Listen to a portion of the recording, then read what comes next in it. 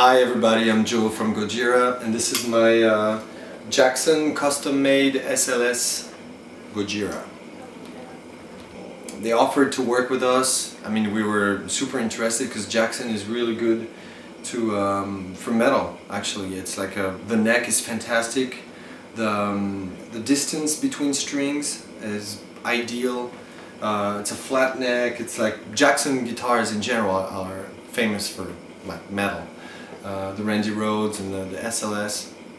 So it's a long story between Jackson and Gojira since 2005. Okay, I use DR strings, and it's a strange setup.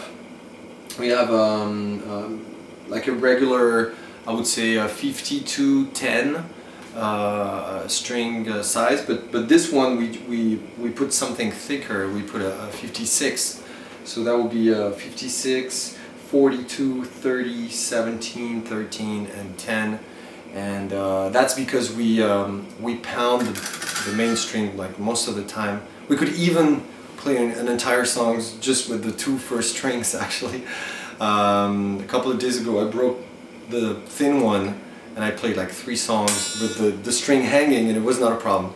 So we need something thick here, up here. Well, I love everything on this guitar because I worked with Jackson to make it. So I picked like a regular shape, the one that I use usually, the SLS. But I had a matte finish on the painting, and then I just have one volume knob. I don't have the tone knob that every metalhead would like to get rid of that, and I did it. So I'm glad I did, because it's really, like, let's be honest, it's useless.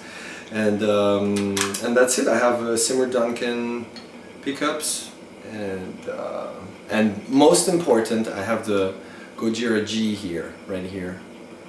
So this is a custom model, but we're thinking maybe releasing it in shops, maybe adding a few changings. But this guitar was basically to try these changings, and I'm in love with this guitar. Love it.